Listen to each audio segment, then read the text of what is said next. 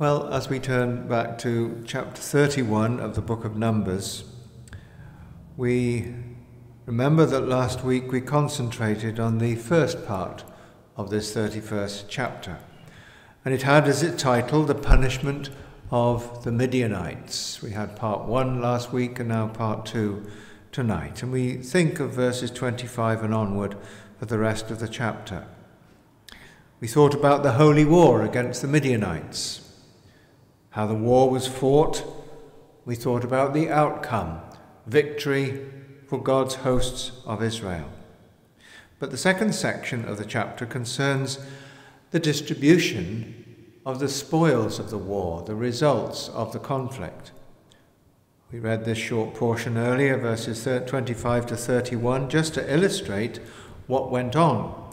But tonight we're not going to go through this passage verse by verse, but rather we're going to draw out some principles that are applicable to us in our Christian lives that emerge from the text of Scripture by way of application, from this post-war activity of Israel. And the first thing that we notice tonight, our first point, is the thought of the Christian conflict. And here we've had conflict of Israel with Midian. We remind ourselves what this war with Midian was about. It was not a private revenge. It was not national covetousness. If it had been, it would have been an immoral act. No, it was a solemn act of God's righteous judgment and his government. And in it he displayed his righteous hatred of sin and carried into effect the holy principle which will appear in the next chapter. And we're all familiar, I'm sure, with chapter 32 and verse 23. It's those two numbers roundabout, and it is that special verse, "Be sure your sin will find you out." It's an oft-quoted phrase. That's for the next chapter, but it was a principle. The sin of the Moabites and the Midianites who had caused Israel to sin found them outside the kingdom of God. And yes, the Lord God had given the command, and the command was there early in the chapter, "Avenge the Lord of Midian." Avenge the Lord of Midian. But this was to teach Israel that only success that they had, and all success that they had, was in his hands, his mighty hand of power, and certainly not in theirs.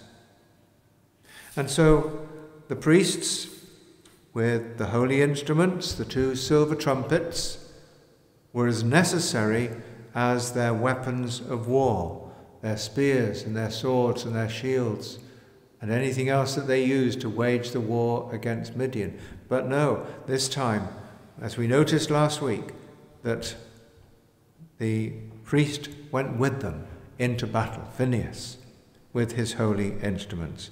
Indeed, these were a practical warning against a spirit of revenge in the heart of the Israelites. It was an encouragement to wholly depend upon Jehovah. It was a holy war. But the next point to think about is progress. Progress of the children of Israel in their righteous activity. These events of war with Midian showed the way that they had had earlier battles. The very first battle that they'd had to deal with was just a few months after they left Egypt, when they were attacked by the Amalekites. Remember that occasion when Moses stood on the hillside, and as he lifted up his hands, then Israel prevailed against the Amalekites, but he got tired and the hands went down, and he needed Aaron and Hur to hold them up. And so Israel prevailed, and they did win that battle, that war. And then again, the Edomites with their two kings, Sihon and Og, those had been fought as they progressed on the east side of Jordan, moving north towards the promised land when they were denied entry into that territory. And the wars that they had there meant victory over those people and spoils, but they had been acts of faith. No priest had gone with them into the conflict with those armies. No holy instruments had been carried with them. No trumpets had blown. No, the priest stayed behind in the tabernacle, in the camp. But this time was different. Now Israel were engaged in God's battles, and with them went God's terror. The hearts of their enemies became supernaturally stricken with fear because the Lord God remembered his covenant with them. He had promised to bring them into the land, promised to their patriarch forefathers, to Abraham, to Isaac, and to Jacob. And by way of application, this may suggest to us, as believers in the Lord Jesus Christ, that there is a difference between the earlier and the later conflicts that we have as Christian believers in the way of faith.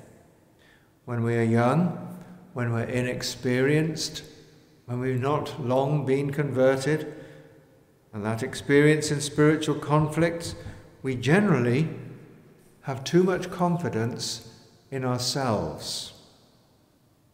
But when the Lord has taught us the deeper lessons in the work of war, confidence in self becomes diminished and trust in the Lord is enhanced.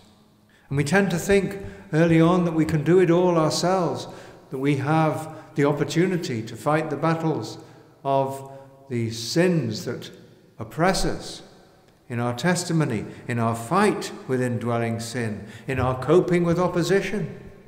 We think we can conquer. Yes, but before long the defeats come, and the failures, and the disappointments, and they prevail. We're not as strong as we thought we were. And it's not our courage or our skill or even perseverance that wins the day in spiritual warfare. And we learn the lesson: who is sufficient for these things? Of ourselves we are not sufficient. Oh, but we have a Saviour who is sufficient. And our eyes are open to the Lord Jesus Christ, who is our priest, who is ever present, who is eternal, and our confidence is now in him, and we take him with us into our battles. The holy instruments of the sanctuary, the silver trumpet of the glorious gospel which we proclaim and which we preach, these are our hopes of victory. And indeed, my friends, they are our only hope of victory. We rest on him, our shield and our defender. We go not forth alone against the foe. We rest on Jesus, relying utterly on his precious promises of Scripture. Yes, so often we feel weak in ourselves, but we have his word.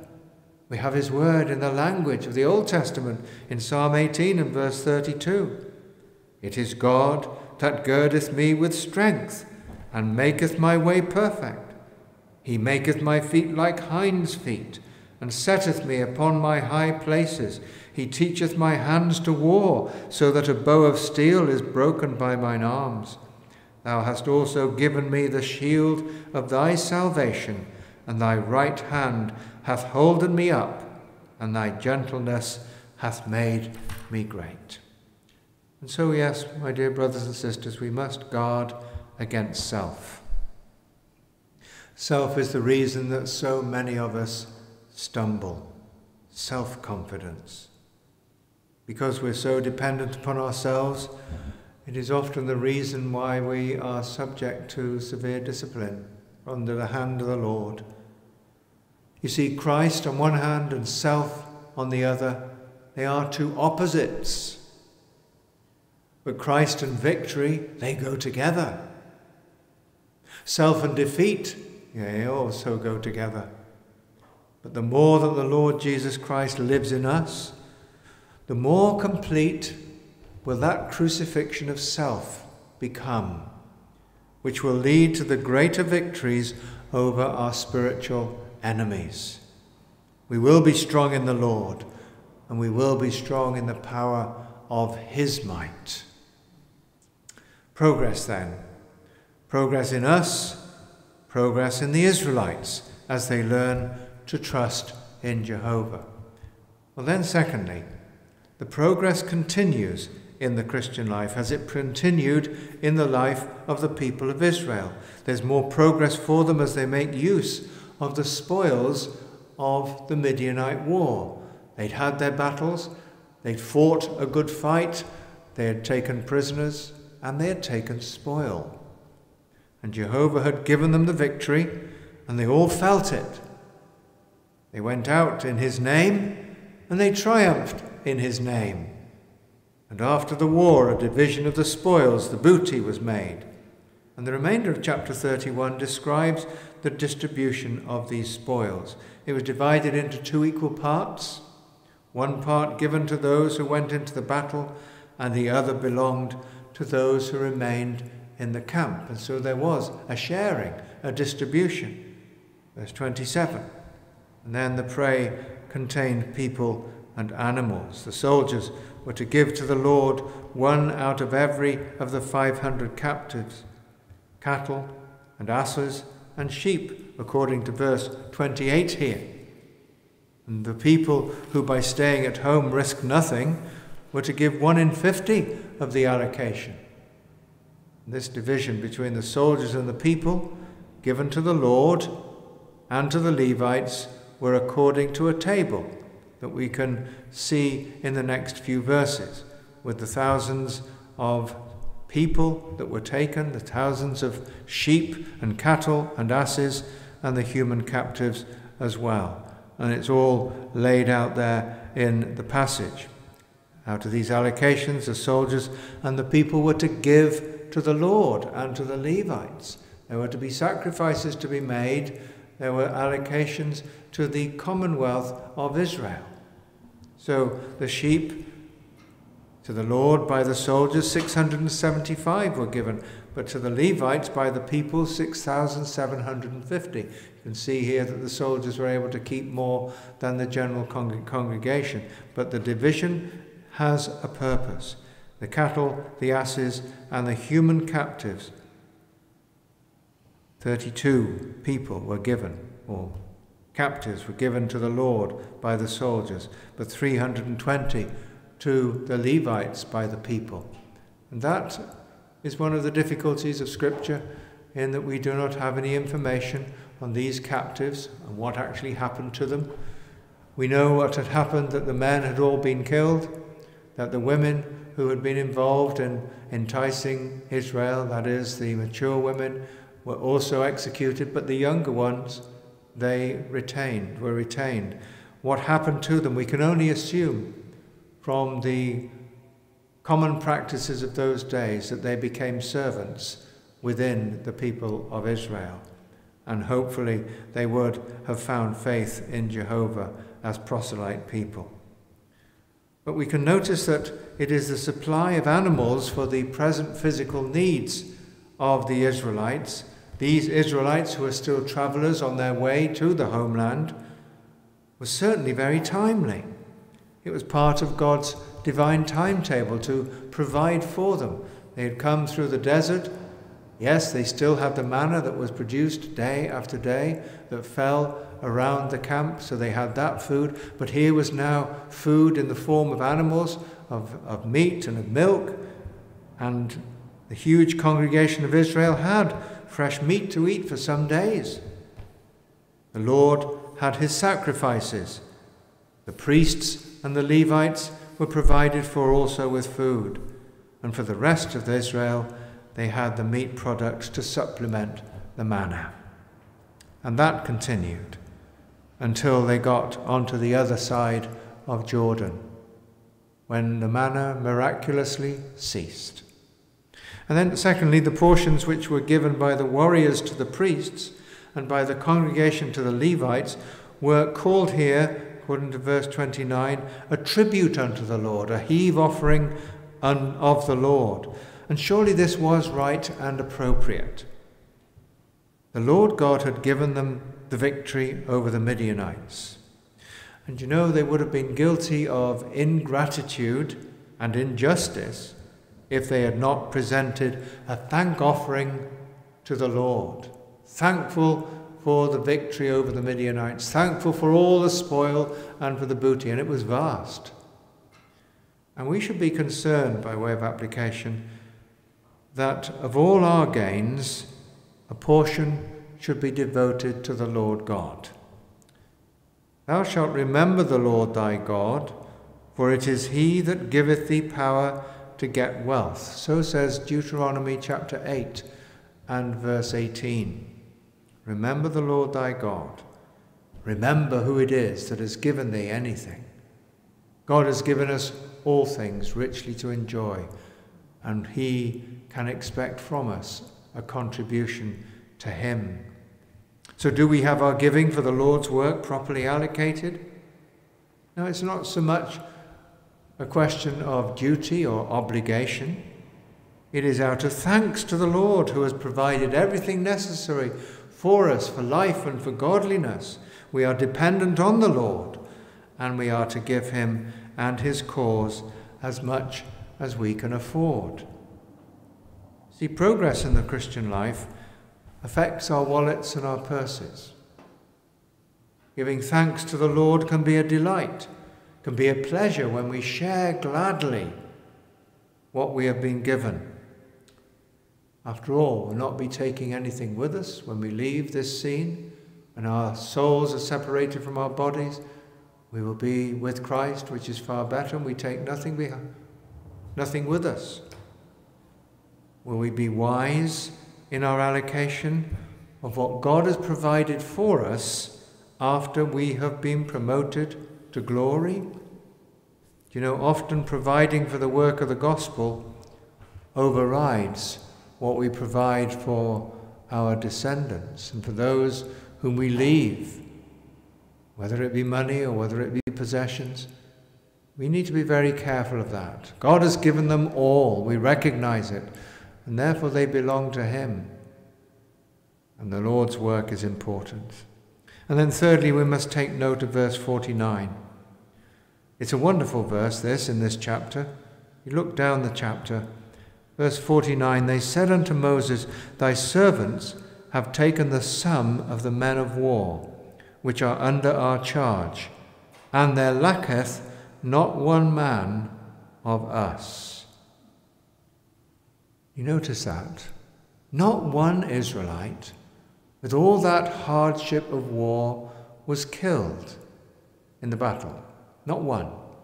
They all came home, which was a wonderful proof of God's prayer and protection. 24,000 had fallen in the plague following the sin with the Midianites, but not even one in the war with the powerful people of Midian in the battle. Now for us, even though there are great dangers for us as Christian soldiers of the Lord Jesus Christ, and yes, there are reasons to fear in the battle, yet there is an unseen hand upholding and protecting us as we go out in faith.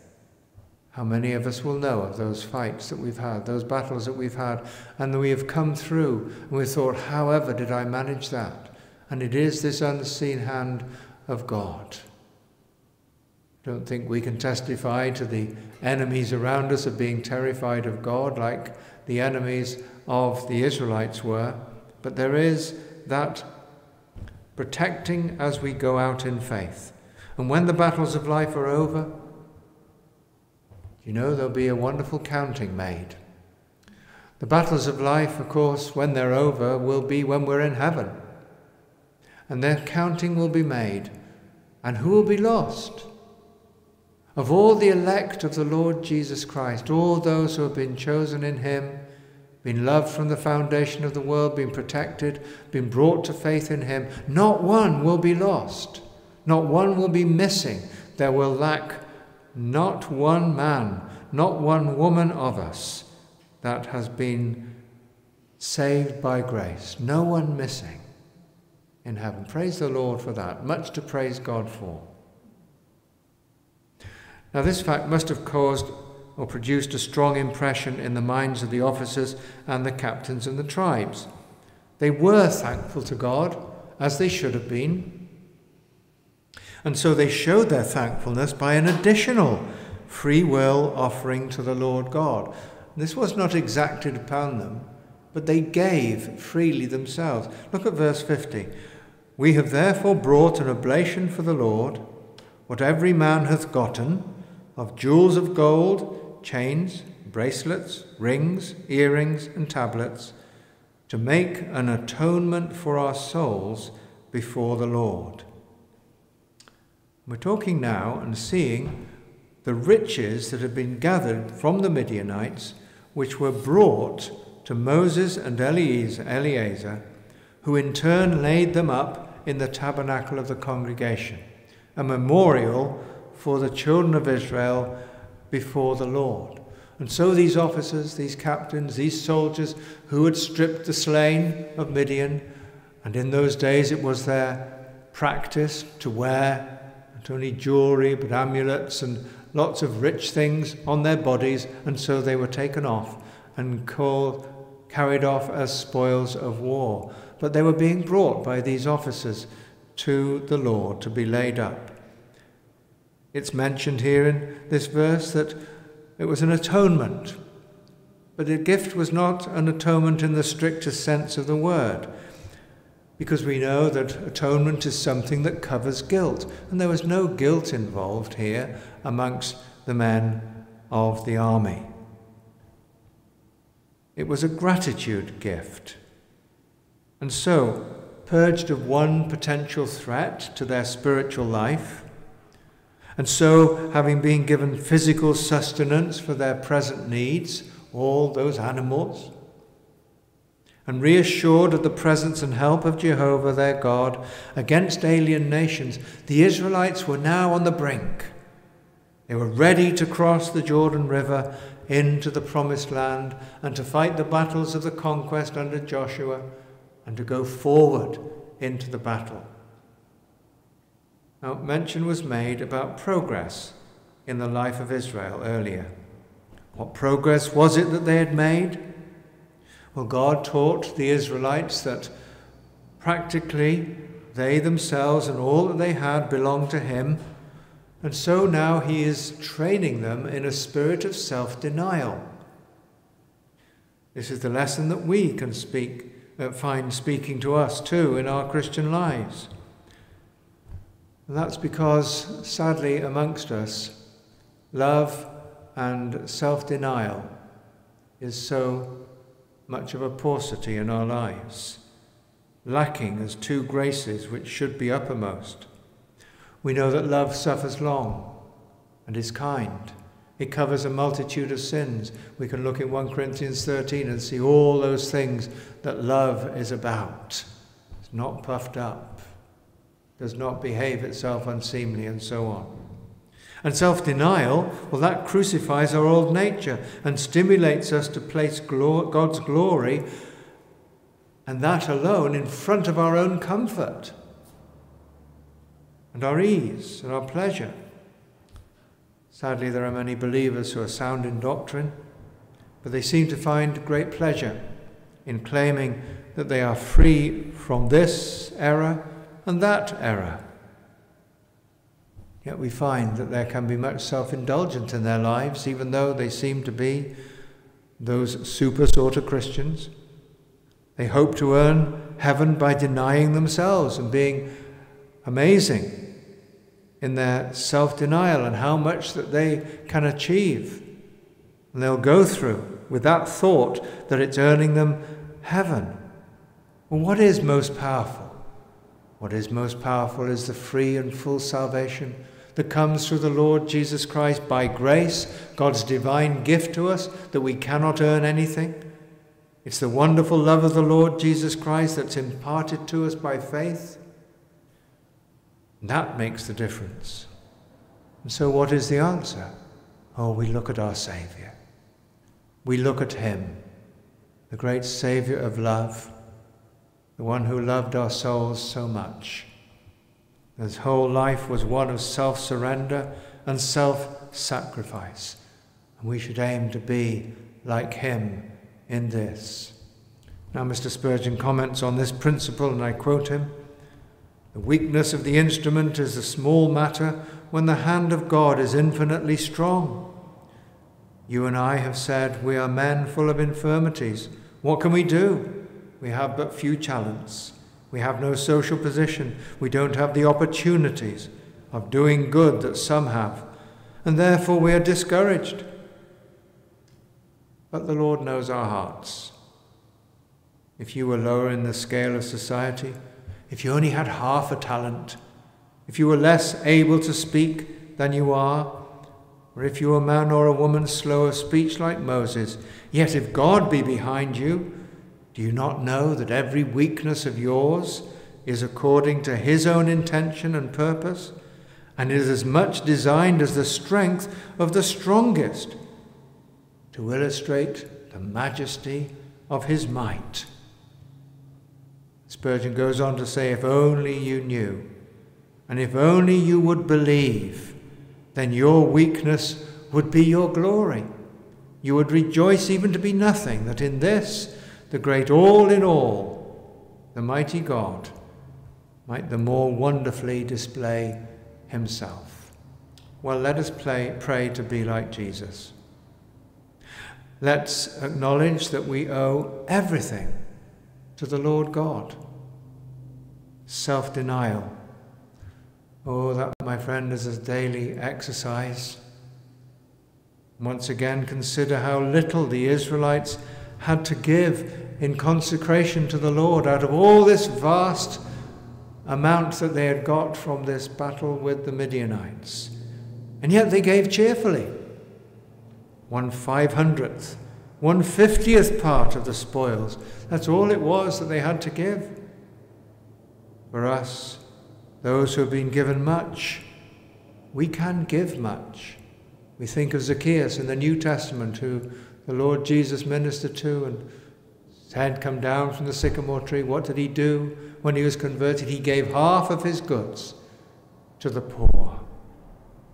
And the Lord, by his Spirit, speaks to us through our consciences and settles our giving to God as we fall on our knees and ask him what to do. Such will be our offerings of time and energy and substance. They are pleasing to the Lord. And so we find now, as we close, Israel progressing towards the next phase of the conflict. All that these things that they've learnt as they've gone along, they're now trusting in the Lord. It's a different style of battle. It is a holy war. It is for Jehovah. It is for God himself. Yet they are learning day by day on the way. So let us then be determined to grow and progress in the faith, looking to the Lord Jesus Christ as we onward go. Amen. Let's pray together.